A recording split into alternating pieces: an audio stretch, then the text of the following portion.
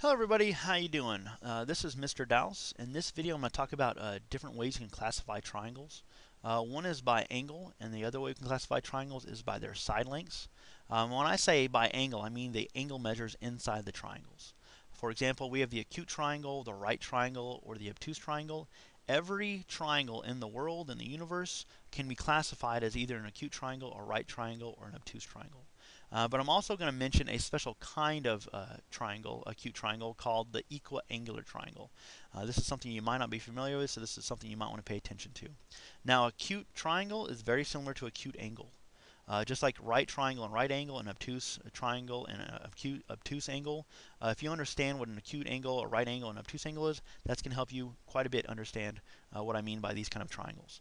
Now, also, every triangle in the world and the universe can be classified by sides. So we have a scalene triangle, the isosceles triangle, and the equilateral triangle. And so when it comes down to the big scheme of things, every triangle can be classified by angle and by sides. So you can have an acute triangle that's an equilateral triangle. You can have a right triangle that's also a scalene triangle. So whenever we're classifying triangles, you're going to have to, if you're going to classify it by angle, it's one of these triangles. If you're going to classify it by side, it's going to be one of these triangles. If you're going to classify it using angle and sides, you can use each of these words at some point. So anyways, let's move on to classifying triangles by angle. We have an acute triangle. An acute triangle is a triangle where all angles measure less than 90 degrees. Just like acute angle, where an angle measures less than 90 degrees, acute triangle, it has all angles measured less than 90 degrees. And so I made these triangles earlier, and I used a protractor, and I measured all those angles. If you notice, all the angles inside this triangle are each less than 90 degrees. So that means it's going to be an acute triangle. So you've got to check every single angle, and if all angles are less than 90 degrees, then you know it's an acute triangle. Just like over here, every single one of these angles are less than 90 degrees, so this is also an example of an acute triangle. Moving on, we have the equiangular triangle. This is the special kind of acute triangle. So this is still an acute triangle here, but if you look here, it says equiangular triangle. It says all angles are equal. Now, if we were to chop this word in half here, angular, we have equa is like equal, angular is like angles, so equal angles. So all angles are equal.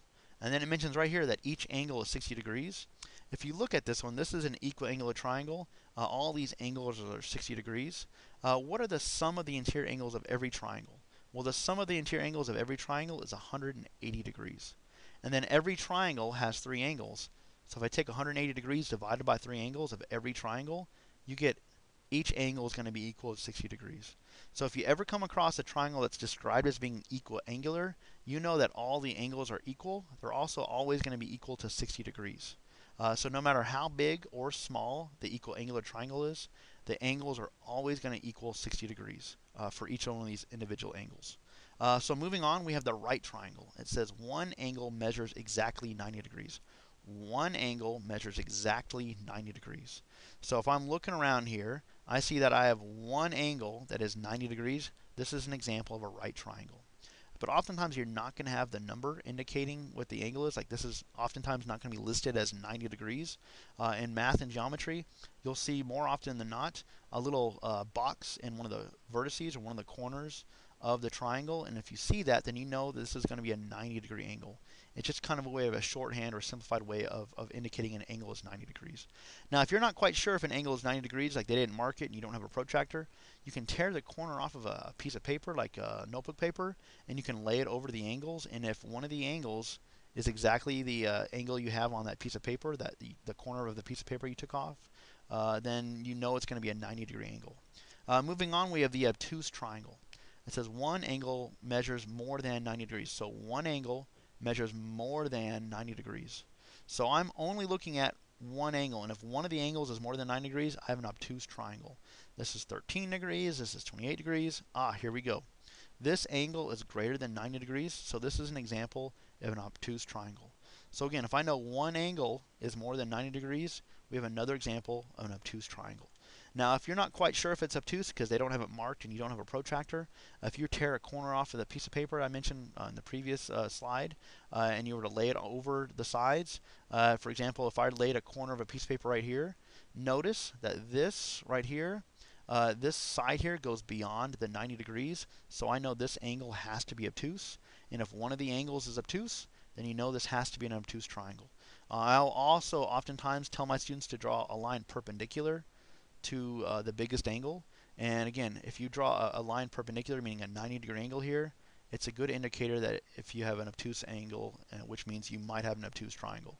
So anyways, moving on. Classifying triangles by sides, we have the scalene triangle. It says no two sides are congruent. And so no two sides are congruent. Congruent means equal.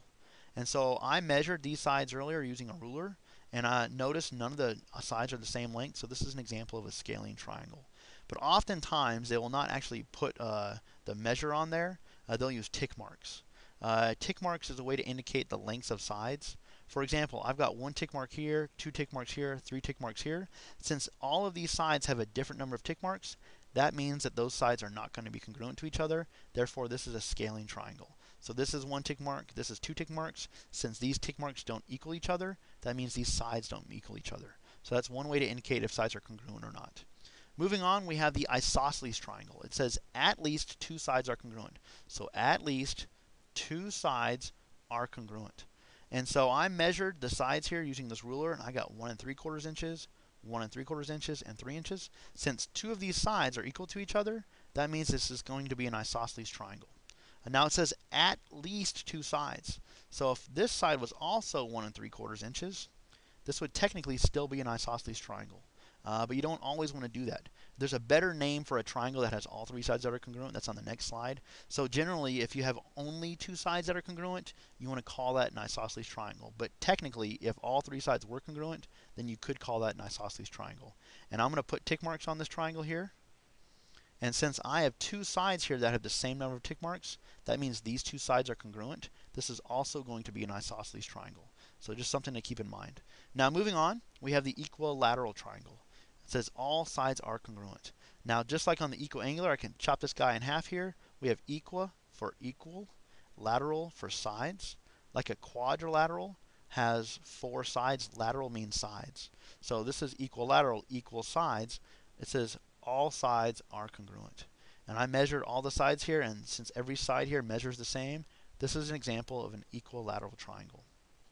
Now, if I were to put one tick mark on all these, since these have the same amount of tick marks, this is also going to be an equilateral triangle because I'm indicating that all the sides are equal. It could be two tick marks, and that still means all sides are congruent, so this is technically still going to be an equilateral triangle. Now, something I need to talk about.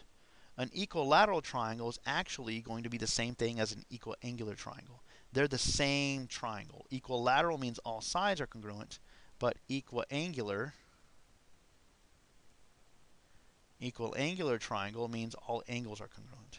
If you have all sides are congruent in a triangle, then that means the angles opposite of those sides are also going to be congruent to each other.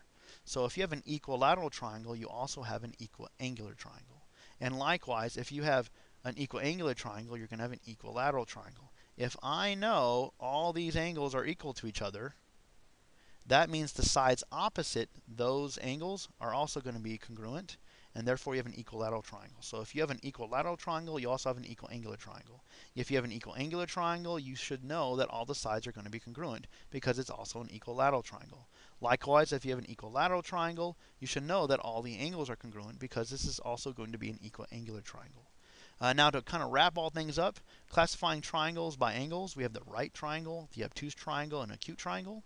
And the special kind of acute triangle is the equiangular triangle. And if we're classifying by sides, we have the isosceles triangle, scalene triangle, and equilateral triangle. Now keep in mind, these two triangles, the equiangular triangle and equilateral triangle, are going to be going together here. So if you have a triangle that is equiangular, meaning that all the angles are congruent to each other, you also know that all the sides have to be congruent to each other as well. So anyways, hopefully this helps you understand the different kinds of triangles and different ways to classify triangles, and I hope you have a good day. Bye-bye.